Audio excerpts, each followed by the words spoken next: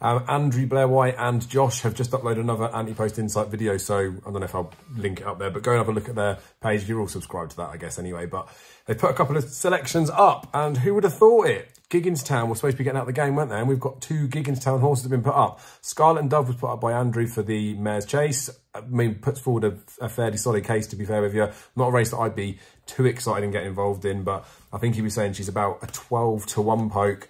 Obviously not too far beaten in the race last year. Did go and win at Punchestown, as he was saying. The fact that she's potentially more progressive than Ellie May might be. She's going to probably start in the same race. Takes time to go on with it as well. So the only thing I'd say with that is the fact that she takes time to get on with things. Maybe the price could hold up for a little bit longer. Who knows? It could like dip out a tiny bit, but you're taking a risk, because if she does progress through the season and she does need her runs and comes out and does a good thing, then you could see the price crumbling. So I don't want to pick too many holes in that one. Now on to Josh. I mean, he's going to know that this is going to be one that is going to sway things with people. And I do feel sorry for the fact that in putting up these Antepost selections, if you fancy something at a point in time, the price is the price. Then if it's backed off the back of information or your thoughts, or people are seeing the same thing, it's entries, all those sort of things, the prices are going to start to tumble. And I know as a person that likes to put my opinion out there, it's difficult even for me to try and do it quick unless you go live, to put things out there, and you want to put a well-balanced argument towards it as well. So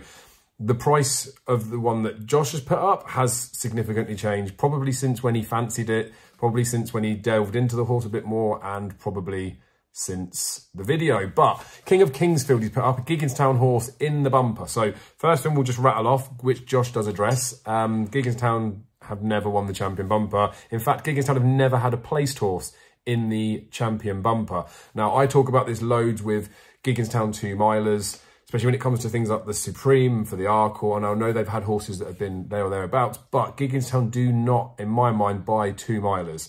And I know a bumper winner is potentially a horse that's going to go and stay further in time, but I think that would allude for me as to why Gigginstown may be, not saying they're not so fussed about the bumpers, but they're all about 3-mile chases, aren't they? So for further down the line, it would be very similar, I would say, in terms of training for someone like a Paul Nicholls, that they're not really so fussed about bumpers. They might run them in there for experience and stuff, but they know they potentially want to leave a lot to work on with the horses.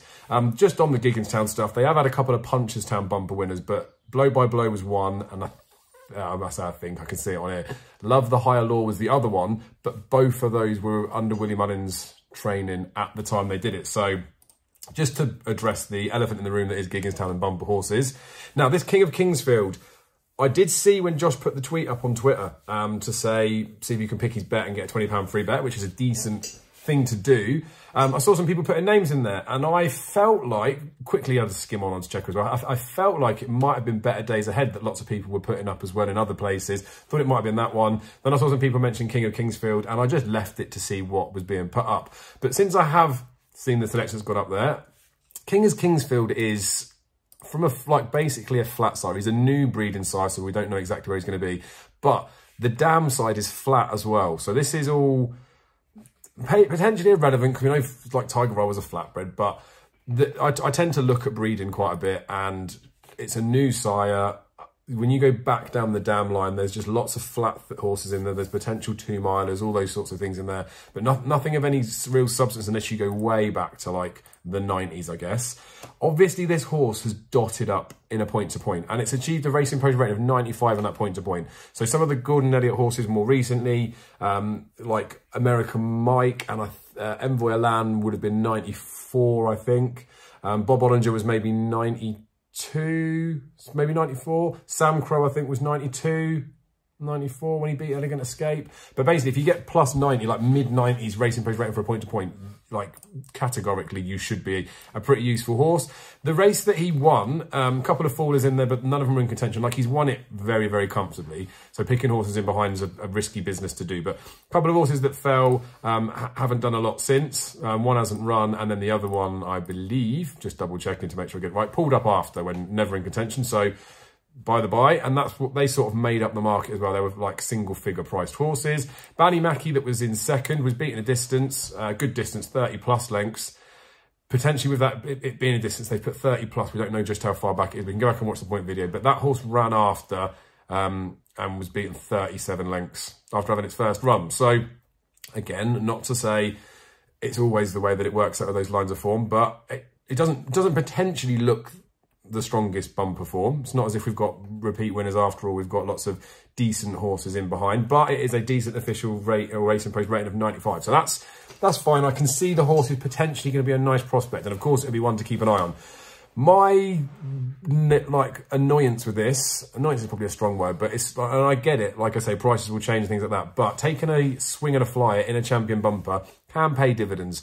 Like we saw Facile Vega. Josh tweeted about that when Willie Mullins mentioned a dinner the unnamed horse. I don't know if people were backing back then, but people were backing horses at big prices. I know people got an American Mike at the beginning of the season, but for me, the bumper's always been a race where, yes, you might get these whispers, you might want to get a few on your team sheet, but that's the way that I'd rather play it. I would rather be looking at getting a few on my team sheet, because these rumours, these hype, all these things can prove different. And of course, he mentioned as well that Better Days Ahead wasn't really fancied in his point to point, whereas this horse was. And then he says the fact that King of Kingsfield is working a better horse than Better Days Ahead or Better Times Ahead at home. But again, workhorse and what it does on the race course can potentially be two different things. So all I'm saying with this horse is he's going out in a bumper on Saturday.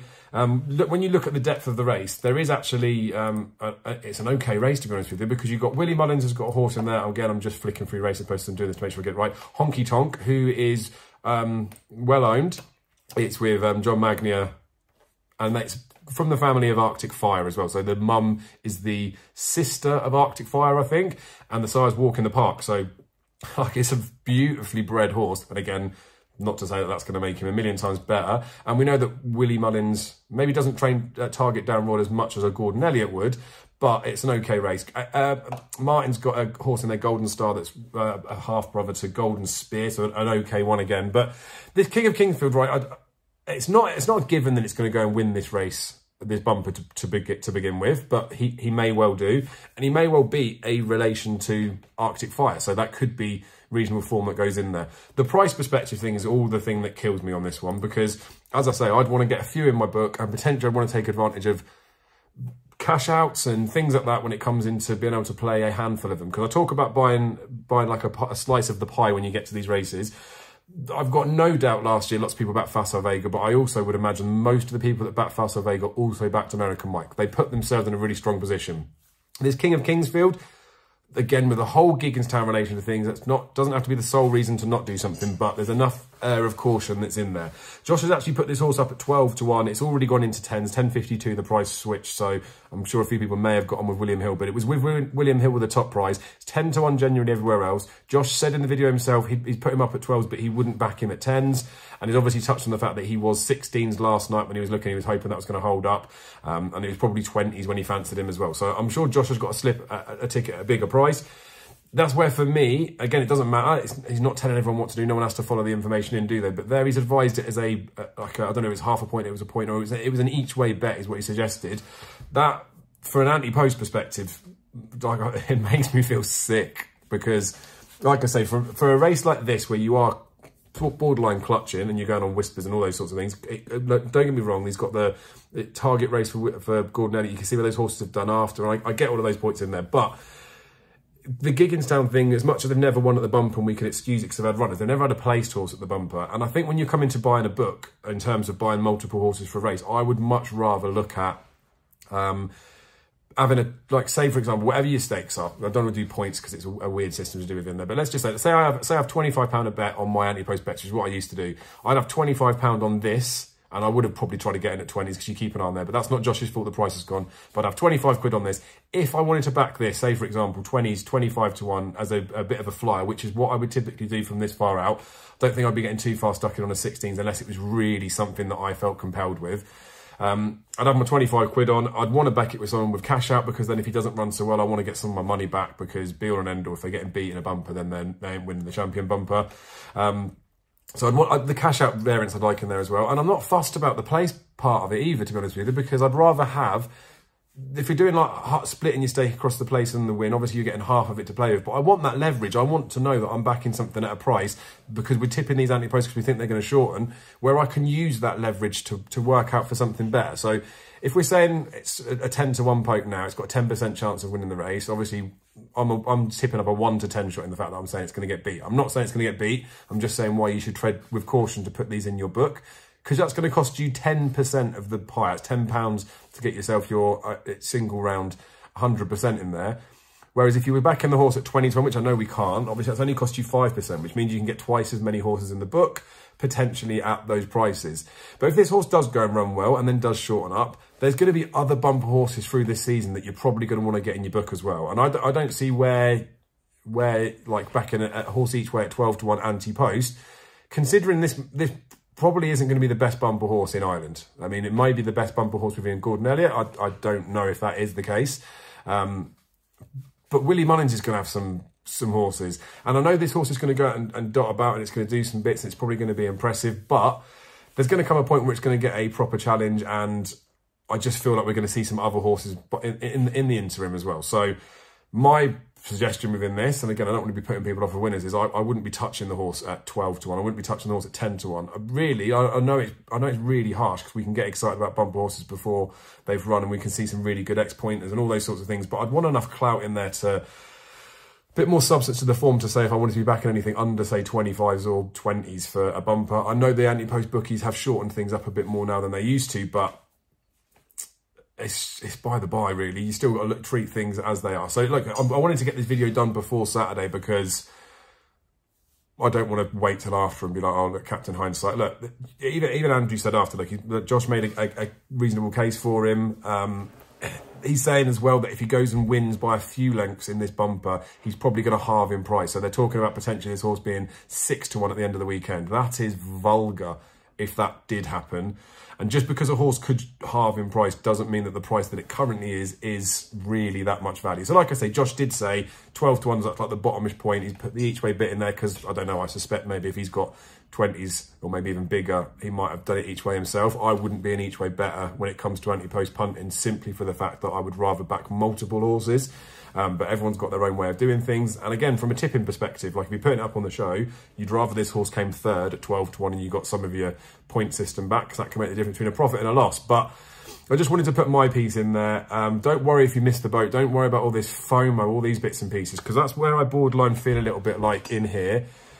Where I'd be different about it. Like if the price has gone on something, I don't want to back it anymore, and I wouldn't want to advise other people to back it just for the fact of getting it on the team sheet. Like it's not important enough for me to be right that I have to have the horse named in there and things like that. And like I said, I do empathise with Josh, the fact that he has got this horse probably at a bigger price, and that's when he wants to tip it up to you guys and let you guys know.